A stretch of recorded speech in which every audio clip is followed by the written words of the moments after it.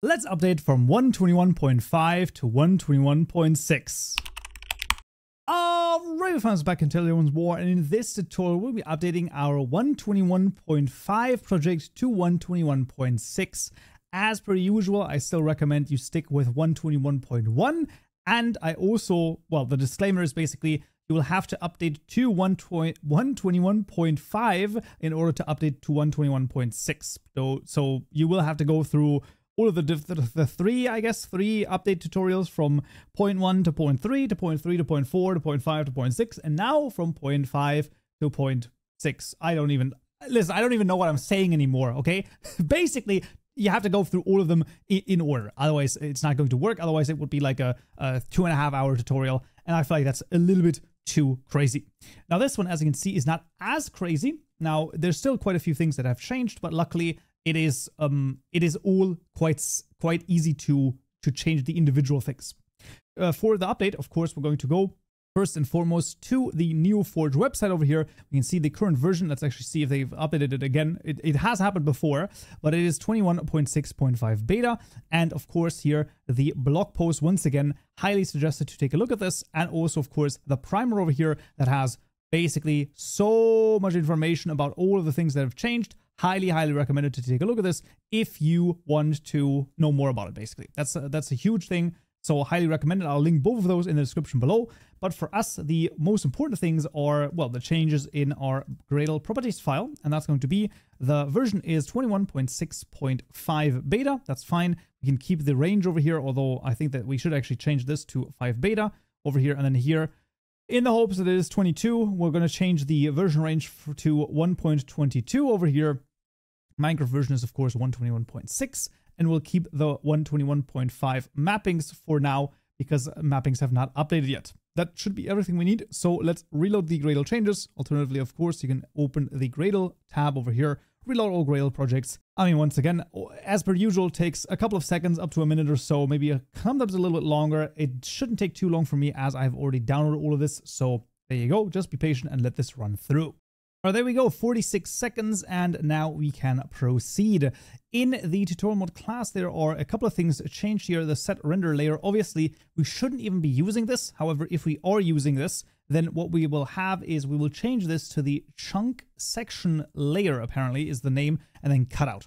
For some reason, that's the new name of it, so simply select this, Control-R, and what we can then do is we can simply replace all of those. There we go. That's going to set the render layer. Setting the render layer in the data gen should actually be trivial-ish, as I've seen. I believe it is actually, let me just for the sake of argument, we're just going to take a look at this. Which ones would I even want to do? I guess let's say the block models over here. I believe it is literally just a call. It doesn't seem to be a call. Is there a call over here?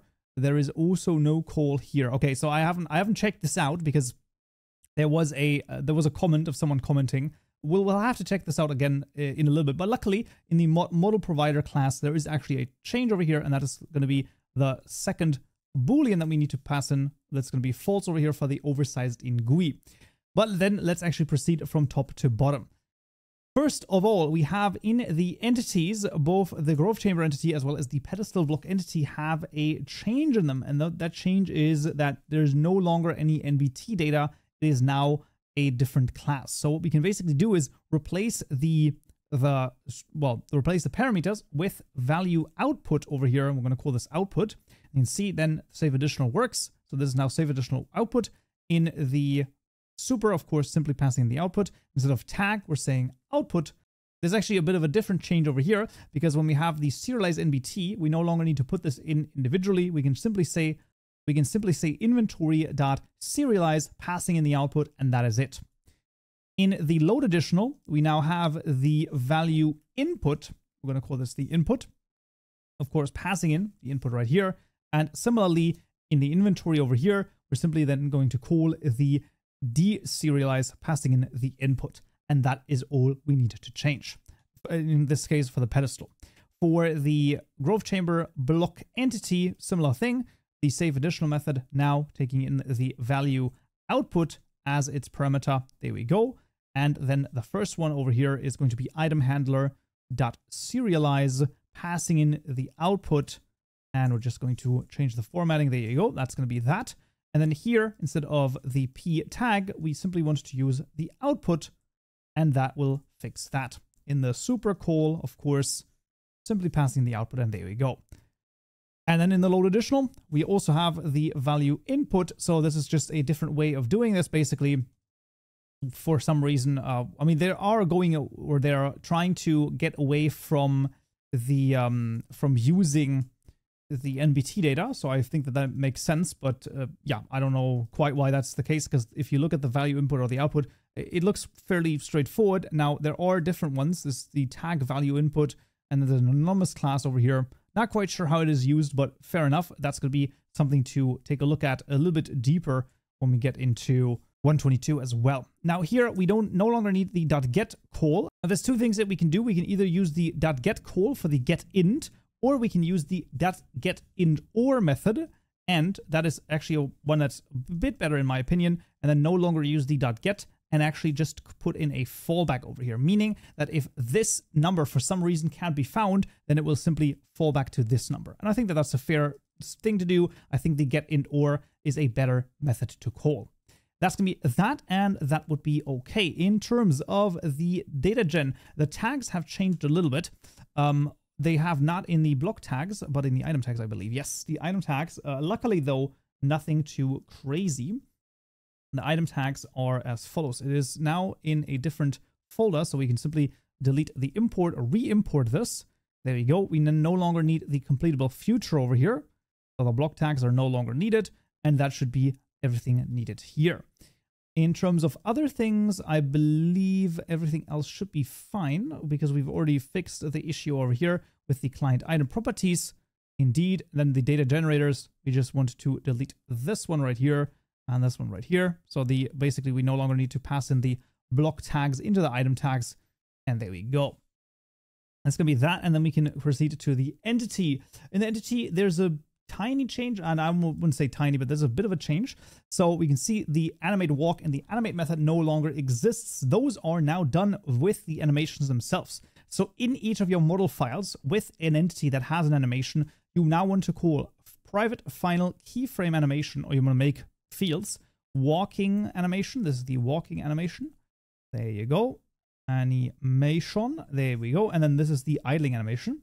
Those are initialized in the constructor. So this walking animation is equal to gecko animations.anim walk. So this is the walking animation, bake, passing in the root over here. And then this dot idling animation is equal to gecko animations.anim gecko idle, bake, passing in the root. And there we go. And down at the bottom over here, instead of animate walk, we basically call the walking animation dot apply walk. We no longer need to pass in the animation itself because it's already known. Here, it's the same thing, idling animation dot apply in this case, and we no longer need the animation gecko idle animation over here. So there we go. Only the idle animation state, the agent ticks, and the speed over here, and that is it. In terms of other things, I believe everything else should be fine, and that should be good to go. In the chair entity, the compound tags strike once again. So simply hover over this to implement the read additional data and save additional data method, or read and add additional save data. There you go. And in the gecko entity, the same thing applies, right? So the additional data no longer takes in a compound tag, but actually a value input over here. This is the input, a value output. Sorry, this is the output side, right? So the save data, add save data is the output. We simply add this, and there you go. And this same thing here. Here's the value input. That's going to be the input for the read additional save data, where here we're once again going to use the getIntOr method and then just pass in a 0 over here instead of the .get. And I think that that's going to be totally fine. Awesome. That is fantastic. And that's actually all we need here. And we can proceed to the items, where there's a little bit of a thing in the append hover text method. We have seen this previously, that this is now deprecated. In Fabric, there is an easy way to, there is a way that they have designed in order to do this. I've not seen a way to do this in NeoForge, so do keep in mind that while this is deprecated, it will still work for the time being, but most likely in 122, it will probably be, well, it probably is going to be removed, so that is a thing to keep in mind. Regardless of that, the rest of the items are fine. And I believe that the only last thing here would be the screen, which is also very, very straightforwardly changed. So this was the render type that we've changed, I believe, in 1.1.2. This is now under render pipelines GUI textured instead of the render type. So while there's not a lot of front-facing changes for us, in the background, many things are changing, right? This is why there's like a render pipeline. So you can see they have changed a whole bunch of things. Like this is all now via the render pipeline, and that is pretty crazy, right? So they're rewriting the entire rendering code, obviously, to get ready for the Vibrant Visuals update. And I assume this is, so for Java, I assume that that's going to be 122, that the Vibrant Visuals is going to be released, but we'll see. We'll see. I just hope that we are not getting a 121.7. Then, oh man, that would be a rough one. I'm not gonna lie. That would be a bit of a, genuinely, that would be a rough one, but I guess we'll see. Regardless of that, that would be, I believe, everything we need. Let's just, for the sake of argument, run the client over here, and if there's any issues, obviously, we're going to get notified, and if there's no issues, well, then we can simply jump into the game and see if everything works. And indeed, the ghast is smiling, and we are going to go into our 121.5 world. That should be totally fine, and what we'll see is, well, I mean, first of all, we are in the world. Things are still moving out here. Let's just take a look at a couple of things, just for the sake of argument over here. We got this one, we got this one. Let's do the hammer here as well.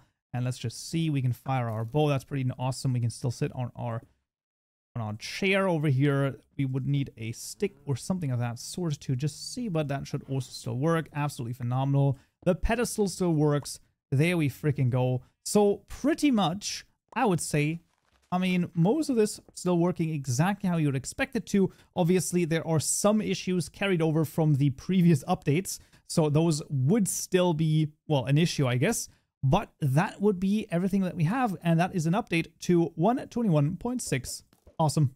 I really hope we have left 121 behind us after this, but listen, we never know what Mojang will come up with. It is a crazy thing. But that's going to be it for this update video. As per usual, the code is going to be linked down below, as well as the NeoForge resources and everything that you might need, all linked in the description below. But that's going to be it for this tutorial right here. Hope you found this useful and you learned something new, and I'll see you all in the next tutorial or series or whatever it might be.